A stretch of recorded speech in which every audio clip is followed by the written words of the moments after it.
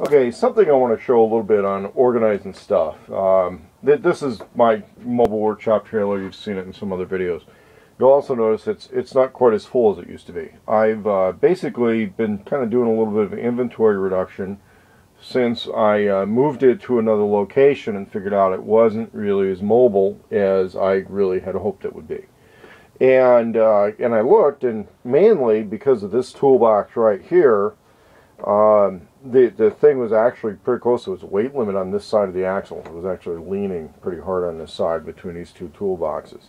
So I go through these, I sort them, and I got to look at, when we do prepper stuff or mobile workshop stuff, hoarding can be the enemy of preparedness. And one of the things that I've gotten into is, let's say if I lose or misplace a tool, I'll put a time limit on what I have for fucking around to find it, and if I can't find it, I'll go buy another one, okay?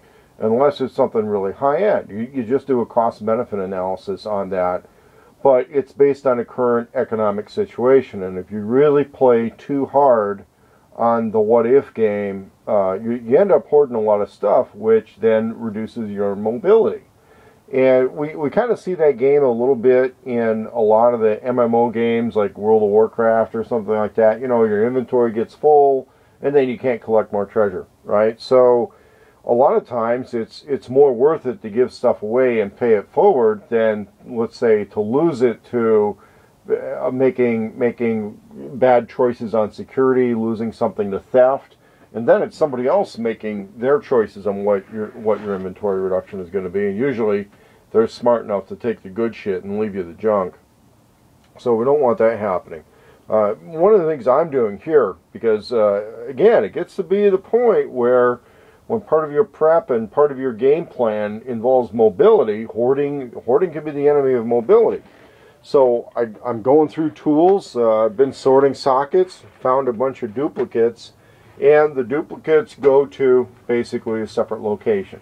And that's where you can also get into pre-positioning supplies, whether it's at a possible likely job site. I help out with some farm and ranch stuff.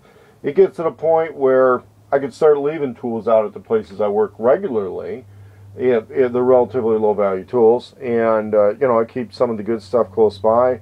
Other times, a lot of times I no longer carry DeWalt tools to job sites in a city or where I think there might be a security issue. I use the Ryobi tools for that. And it's because the Ryobi tools cost less money, and I've got less value at risk when I'm working, unsecured property jobs. So a little advice for the day, a little life hack.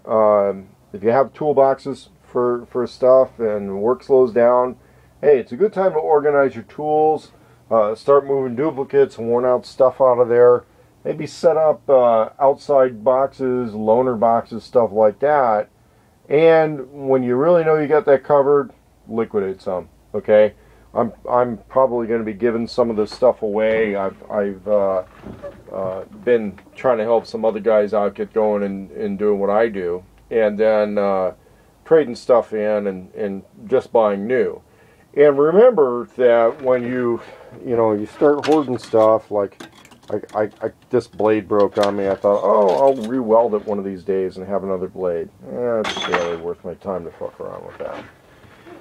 But what you really want to do is, inventory every once in a while, use a slow period to inventory and organize. And if you find yourself with too much extra stuff, you can't sell it, nobody really wants to pay for it, help somebody out, give it to them. I've been a beneficiary of that when I kind of fell on some hard times a few years ago. Now I'm kind of hooking some other people up with some stuff.